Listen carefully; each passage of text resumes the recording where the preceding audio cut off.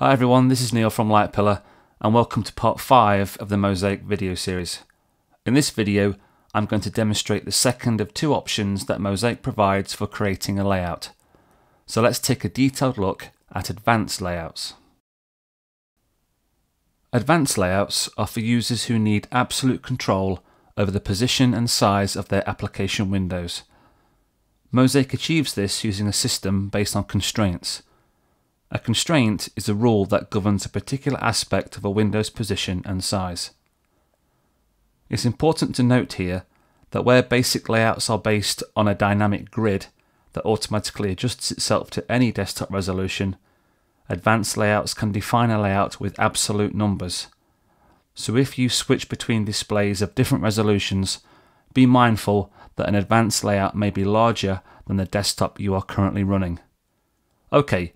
So let's create a new advanced layout and take a look at the tools available. So from the plus button, select New Advanced Layout. Here you can see the default settings for an advanced layout. The most obvious reason to use an advanced layout is when you need a window to be a specific size. For example, playing a game or watching a video where you want a one-to-one, non-scaled view of the content. So now I'll run through a few examples and show you how to set them up. So let's start with a few obvious layouts. Let's create a 720p screen that wants to be 1280 by 720. We want it centered, so we can leave these two options ticked, and that's that layout done. Create another one, a 1080p screen, so that's 1920 by 1080. And there you go. So setting the width and the height is very simple. Now let's try adjusting some of the constraints. So to explain, the constraints here are all greyed out. That's because the layout is completely validated by these four boxes being ticked. Let's untick the width and see what happens. Now you can see that it's enabled the left and the right constraints. This is because Mosaic needs to know what the width of the window is. So it said pin the left edge on the left side of the screen and pin the right edge on the right hand side of the screen. So it now knows that the width is the maximum width of your desktop resolution. So what we're setting here is the margin away from the edge of the screen. So let's put 100 pixels and 100 pixels. So you now see that the window is 100 pixels off each side of the screen. So with that in mind, let's create another example. This time we'll have a 600p screen and we want it to be in the top left. So we need the width back.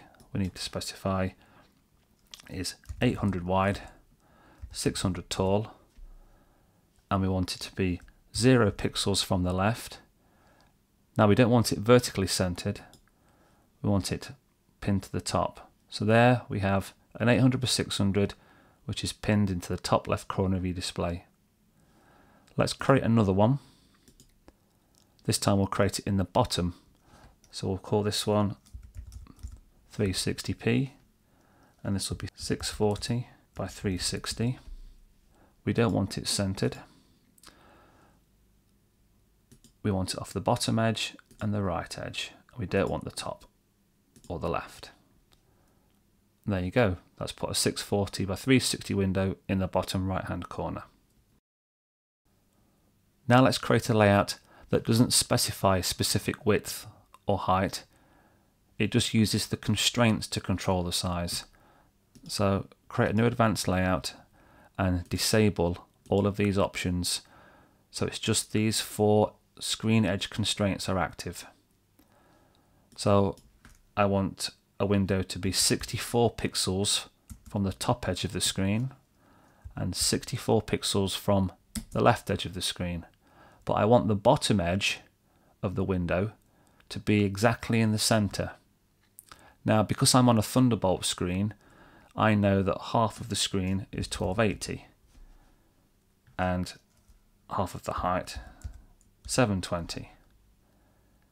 Now this layout would work perfectly on my Thunderbolt display like so, but I can very easily make it flexible so this same layout works on a different resolution. Set it back to all screens, and instead of using pixels, I can now use percent and just say 50% and 50%. So when the overall size of the desktop changes, it will automatically calculate where the bottom right corner of your window should be. All of these options, which you can mix and match together, give you an incredible amount of power to position your windows exactly where you need them. So that concludes my demonstration of advanced layouts.